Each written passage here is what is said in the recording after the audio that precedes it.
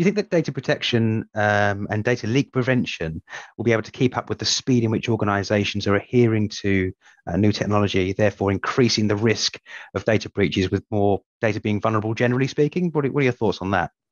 Yeah, I mean, I think that again, the protection technology is often one step behind. Mm, Vendors roll out new features all of the time, and I think I mentioned before that in a compliance setting, we have companies who say like, "Oh, such and such platform just rolled out a whiteboard," or they just rolled out like right. literally one of them rolled out something called walkie-talkie, which is like instant communication. And so from the platform point of view, they're like, oh, look what a cool feature, right? And from Mm, even a user point of view, we might say, oh, that's great. Look, a walkie-talkie. Look how cool that is. Well, the company is like, oh my, what? Walkie-talkie? Like that's completely unmonitored conversation. Like we can't have that. Like if we can't record that, if we can't supervise that, you have to turn it off. You can't use that, right? And so I sure. think again, the platforms are becoming more aware that depending on who they're selling to, if they do not include capabilities that allow the firms to monitor those conversations or at least record them and have them for later, many they will see diminished usage, right? But again, Absolutely. that's kind of cool because if you can deploy new technology, then you become an enabler at your company instead of kind of the no person, right? The one who always says, no, you can't do it. Now you can be the person who says, yes, you can turn on all those features. Yes, the business can take advantage of all those new things because my group has technology to make sure that we're doing all this in a way that is Great. compliant, it's secure, right? Yeah, great. And it negates that whole argument against productivity versus security as well. So you get the guys and the girls in the office saying, well, hang on, right, we'll use this messaging platform because it's just easy. We get things done. It works, and that's why we choose it. And that's the natural thing to go to. So it's almost on the business's side to really get some, stringent security in place to be able to enable that productivity as best possible. So it makes a lot of sense. Yeah, cool. Yeah. Okay, great. So Dan, next question, really about changing it slightly, a little bit about schools. So, do you think that educating young people in schools about cybersecurity would make us more or less secure for the next generation? What are your thoughts around that?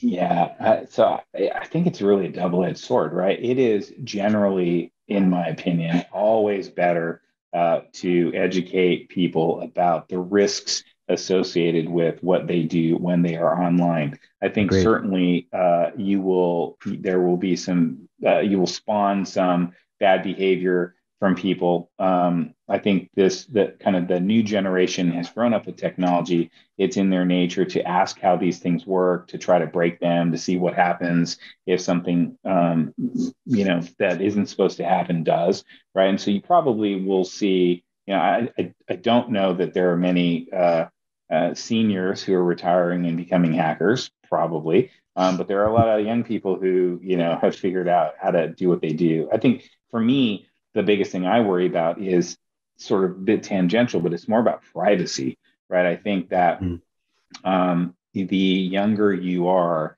the less you seem to care about right. privacy. Now, maybe that's just coming from, a stereotypical old guy who doesn't understand the young generation, but I can tell you that people share things that I would never share, right? People say things, they do things online that they just shouldn't, right? And it's not because it's embarrassing, it's because they're giving away too much information, right? They're showing what things that they shouldn't show. And so I think I would worry that if you have a cavalier attitude about privacy in your own life, then you could extend that to your business, right? And be a bit more cavalier about documents that you have that you leave around that are on your screen, et cetera. So my biggest worry is not about sort of having a new generation of hackers, but really having a new generation who kind of doesn't really think privacy is an issue or it's a thing that they need to worry about.